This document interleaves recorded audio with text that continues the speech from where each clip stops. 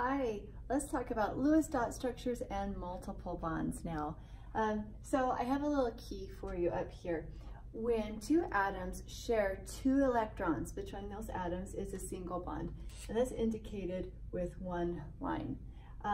When you have 4 electrons that are shared between two atoms, 4 electrons, that is called a double bond, and so it gets 2 lines.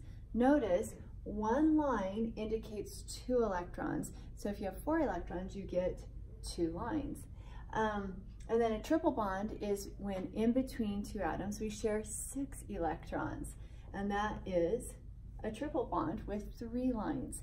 So I have up here 5 examples. We're going to start really basic and build from there so that you can see the single, the double, and the triple bond a couple of different ways. All right, so let's start with our hydrogen. Hydrogen has 1 valence electron, and hydrogen only needs 2 electrons to have a full shell. So one hydrogen will share an electron with another hydrogen, and there is H2, our diatomic element. Now let's look at oxygen. So oxygen has 6 valence electrons. 6 valence electrons. And oxygen, to have a full octet, needs 2 more electrons. Well, check this out. The hydrogen, if it shared these 2 electrons, I'm going to do this in steps. You'd have, and I'm going to kind of move electrons around a little bit. Let's keep the lone pairs up top, and I'm going to put this pair over here and move that electron right there, and let's have this electron here, and I still have the electrons on the bottom. Okay, I'm going to share 2 electrons. So we share like that. Now let's pause and count and see what each oxygen senses. So this oxygen is going to sense 2, 4, 6, 7. Ooh, we're close, but we're not quite at the 8. This oxygen senses 2, 4, 6, 7. So they each need 1 more electron. Here's how we solve the problem. I'm going to take these 2 electrons right here, those 2, and we're going to share them. So let's share those 2, and we will get oxygen. Now, so there was sharing 2 electrons, we're going to share another set of 2 electrons, so a double bond, and that oxygen with its 2 lone pairs. So let's check each oxygen. This oxygen senses 2, 4, 6, 8, and that oxygen senses 2, 4, 6, 8. They both have a full octet with a double bond. So each oxygen has a double bond and 2 lone pairs of electrons. Okay, let's look at our, the nitrogen. I'm going to go ahead and just rewrite this so we have a little more room.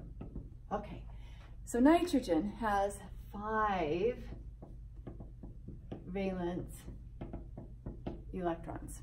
5 valence electrons, so it needs 3 more electrons to have a full octet. I bet you can see already what we're going to do.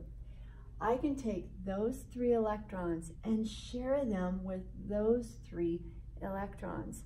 I'm going to do it in 2 steps. Check this out. So I'll keep the lone pair up top. I'm going to move these 3 electrons, 1, 2, 3, and then these 3 electrons, 1, 2, 3.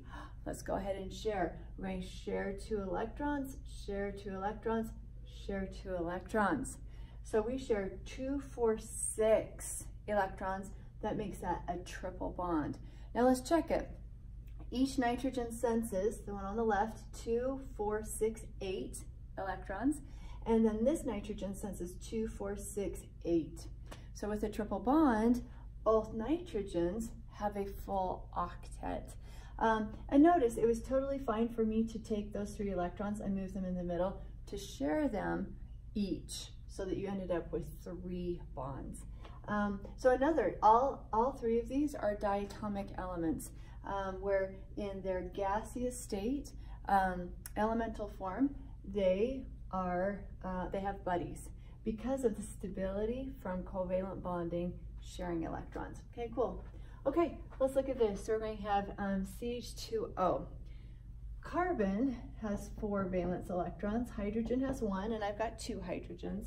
And then the oxygen, we've got 6 valence electrons. Okay, so remember the central atom, you always put the atom with the fewest valence electrons with the exception of hydrogen.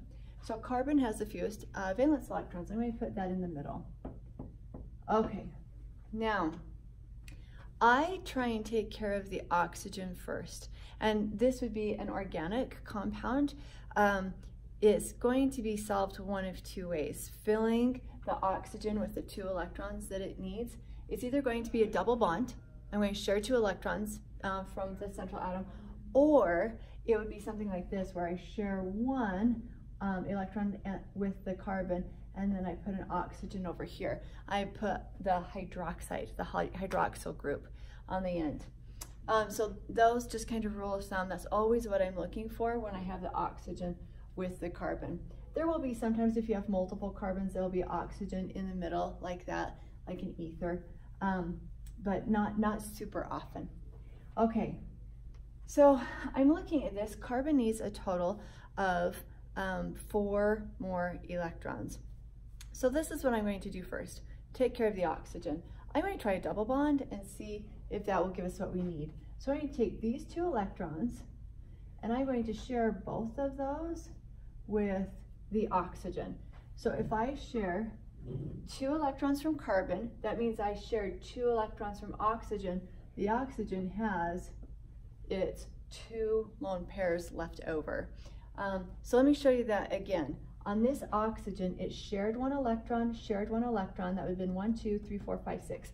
There's the 6 valence electrons. But by doing the double bond, sharing with the carbon, it senses, remember, it thinks both of the electrons in those bonds belong to its atom, oxygen. It senses 2, 4, 6, 8. So it gets the sensation of a full octet, a full energy level, full shell. Okay, so carbon, if we pause for a second, it senses 2, 4, 5, 6. It still needs 2 more electrons. Well, that's where the hydrogens are going to come in. 1 hydrogen will share 1 electron, and 1 hydrogen will share 1 electron. So let's check it. Hydrogen's great. They each sense 2 electrons. Again, the oxygen senses 2, 4, 6, 8. Let's check the carbon. The carbon senses 2, 4, 6, 8, an octet. So we are done. There's the Lewis dot structure. Now, a little side note. I've seen AP do this often on their FRQs. They would set up the Lewis dot structure like this. They would do a carbon, oxygen, hydrogen, hydrogen, and they expect the student to write the bonds and write the lone pairs. So they kind of give a skeleton structure to put you in the right direction, but then you'd have to go, okay, carbon has 4 electrons, I'm going to share 2 electrons here, 1 electron here, 1 electron. Oxygen has 6 valence electrons, it shared 2, so I have 2 lone pairs left over, like that. So they'd expect you to finish that off. You have to include the lone pairs, and you have to be really careful with the double bonds as well. I don't think teachers and professors are as generous as AP is. You'd be given this and expected from scratch to write the Lewis dot structure, whereas AP tends to give a skeleton form of it. Okay, let's look at carbon dioxide. We exhale, there's the carbon dioxide. So carbon has 4 valence electrons, oxygen has our 6 valence electrons, and I've got 2 of those. So we'll put oxygen, fewest valence electrons, as the central atom. There's my 4 valence electrons. Okay, so we know that oxygen needs 2 more valence electrons. I'm just going to take care of one of the oxygens right now. I'm going to take care of these 2 valence electrons from carbon, and let's go ahead and share both of those with the oxygen. So the oxygen shared 2 electrons, which means it has 2 lone pairs left over. 2 lone pairs left over.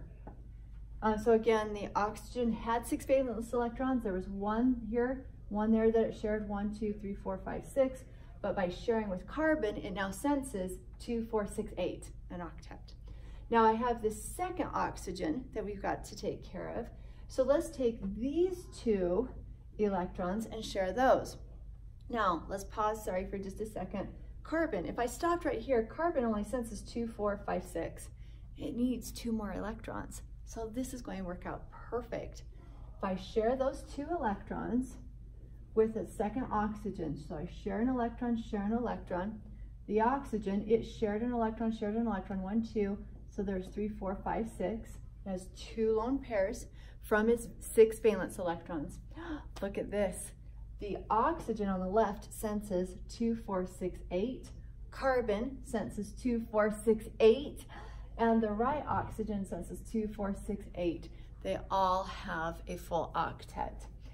So there's a little bit of practice with multiple bonds, and I'm sure you'll be doing more. So good luck with it, counting electrons, getting to that octet. Good work.